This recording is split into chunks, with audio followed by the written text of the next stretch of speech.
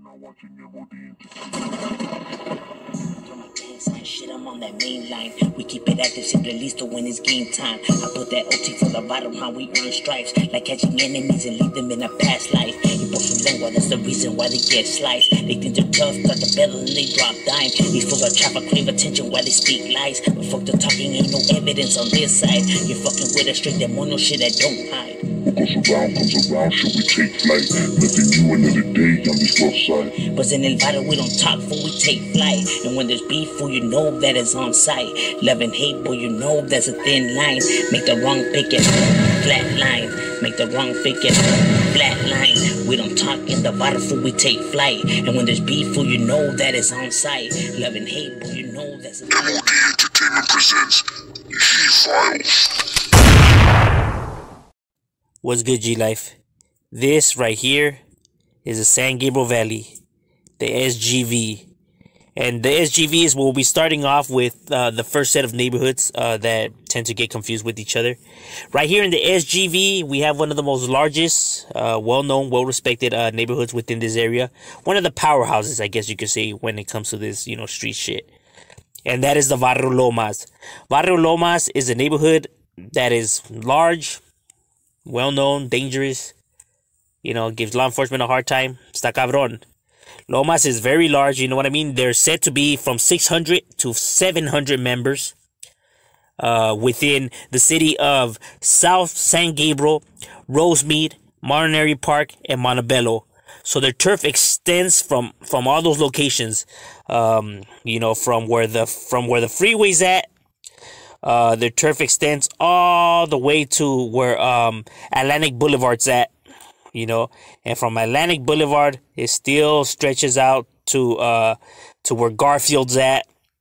From Garfield, their turf still goes all the way to the San Gabriel Boulevard, and then back to where the freeway's at. So everything that's in the middle is their turf, throughout Gravis, throughout Del Mar Avenue, throughout Garvey, throughout New Avenue, throughout Hellman, all of that throughout Hill Drive, throughout Porter and Grand Drive. Like I said, it's a big chunk of territory, within those areas, South San Gabriel, Rosemead, Monterey Park, and even some parts of Montebello, to everybody's, surprise. Within those hills, because that's the reason why they're named Lomas, because of the hills.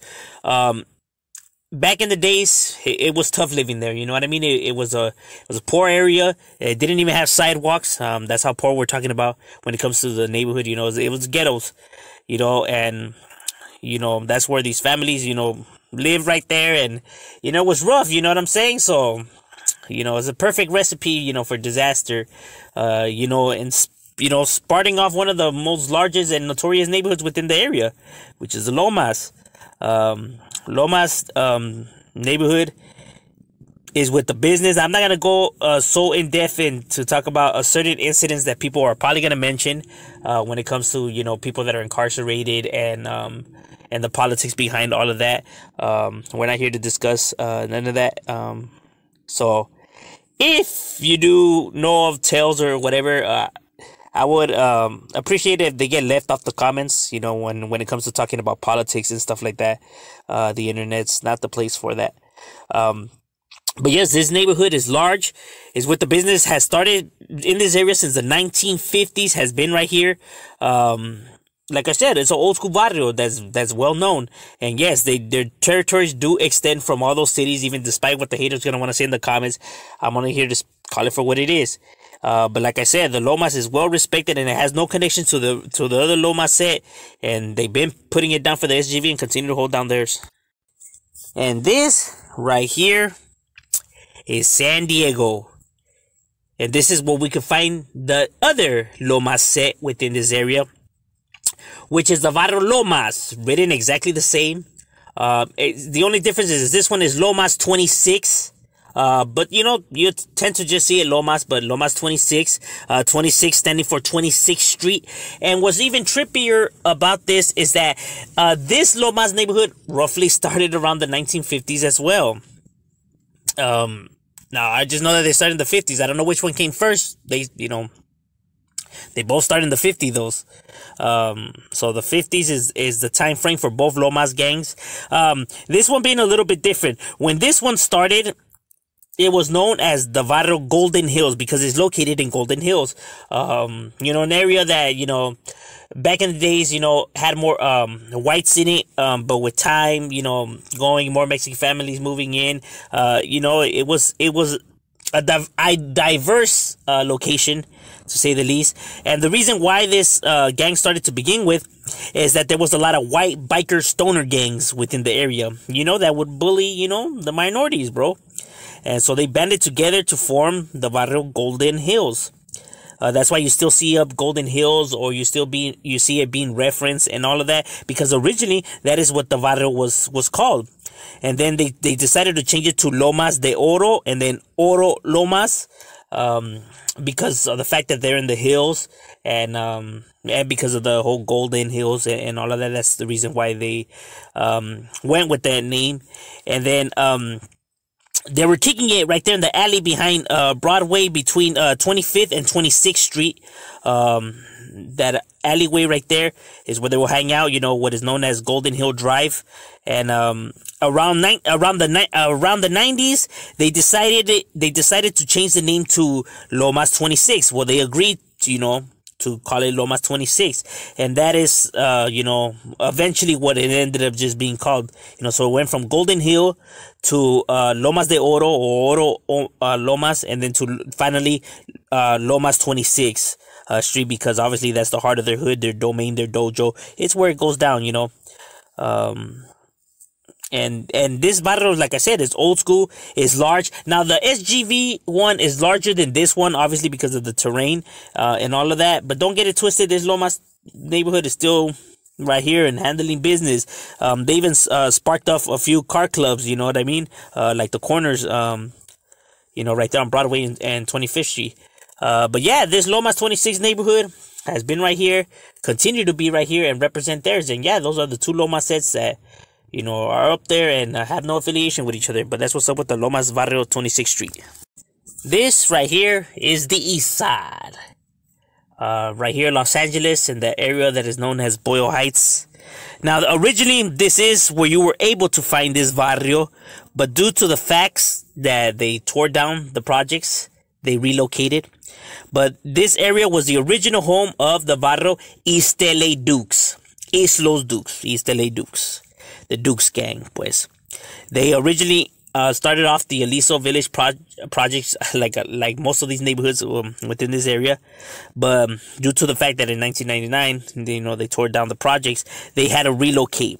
And this neighborhood relocated to Cesar Chavez and right there on, you know, by Michigan and First and Frickett. That is where they you know, established now and called it their territory. You know what I mean? Still have members roaming around the old back roads of the Aliso Village projects, because it was a pretty large gang that had members, you know, spread out. That's the reason why they were able to relocate and hold down theirs, even though they had torn down the projects. You know, because of the fact that they were large and they just had members, you know, spread out. Is the reason why they were able to survive all of that and all that, while other gangs kind of just tended to dim down, or just kind of like, you know, went extinct, I guess you could say. But the East LA Dukes gang is still stronger than ever right here, still representing for theirs and holding it down. Like I said, it's pretty large barrio. You know, with a gang of members, and they got their homies putting in work. Don't ever get it twisted, you know what I mean? As you know, especially right there being the danger zone with so many barrios, you know, around. But still, they continue to represent theirs and put theirs on the map. But this is the East LA Dukes gang have no connection to the other neighborhood, and they continue to put theirs on the map. And this right here is the SGV. And the SGV is where we can find the next set of neighborhoods that get confused, which is the East Side Dukes.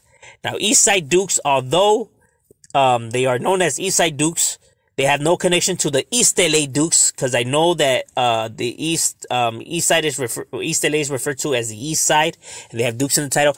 But the other one is known as East LA Dukes. They don't just write East Side Dukes. despite what people say. So that is the difference. This is East Side Dukes. That one's East LA Dukes. Because I even heard and seen that people try to say that the guys from East LA Dukes had moved to the SGV and started their neighborhood right here and called the East Side Dukes, but that is not true. That is false. The neighborhoods have no affiliation to each other, no connection to each other at all. And I do realize that there's a East Side Dukes in the East Coast, but this neighborhood has no affiliation to that neighborhood as well. The East Side Dukes started right here in the SGV. Their territory is close to the Santa Ana High School, by where the Sunshine Park's at. So throughout all of that, throughout Valley Boulevard is where you can find this barrio. You know what I'm saying? Right there on Villa Park Street as well. Galino Street. Their territory is pretty extensive. From Richburn to Colston Avenue, all the way to La Cida Road. So all of that is what's considered their barrio, where you can find them roaming around.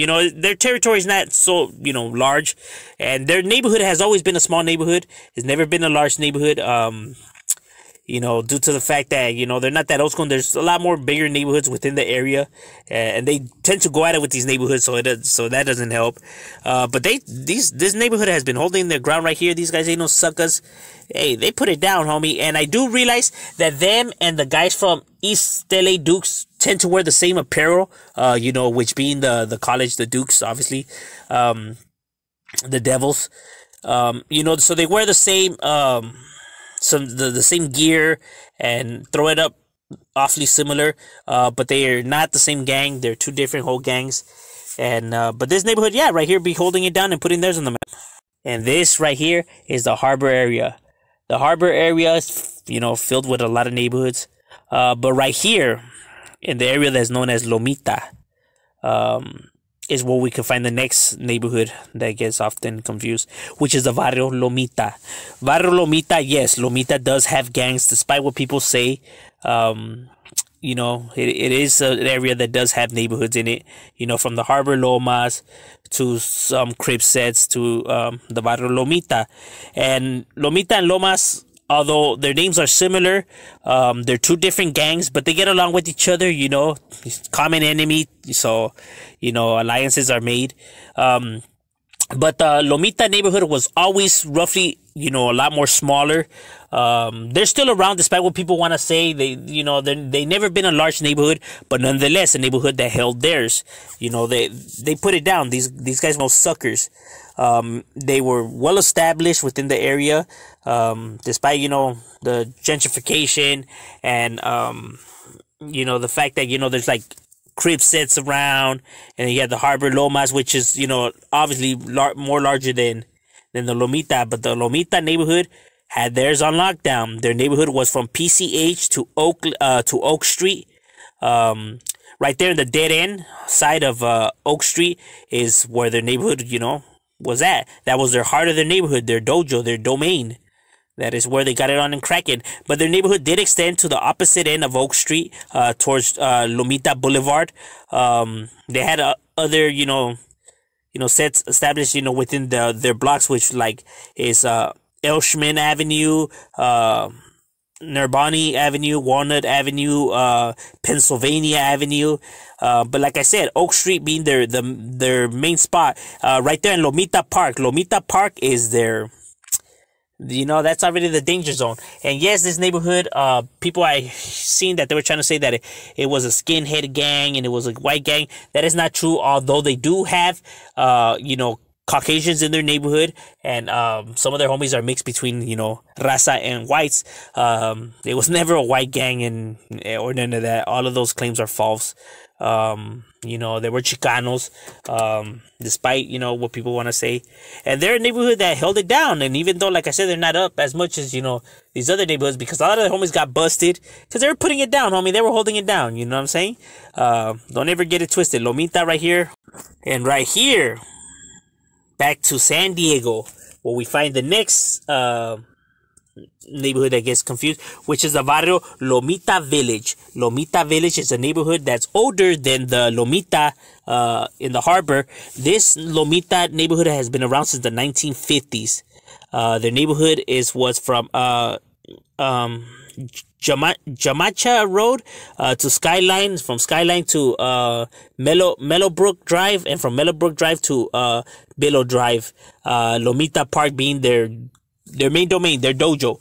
And this barrio, Lomita Village, was separate from the barrio that is now known as Lomita Village 70s, 60s.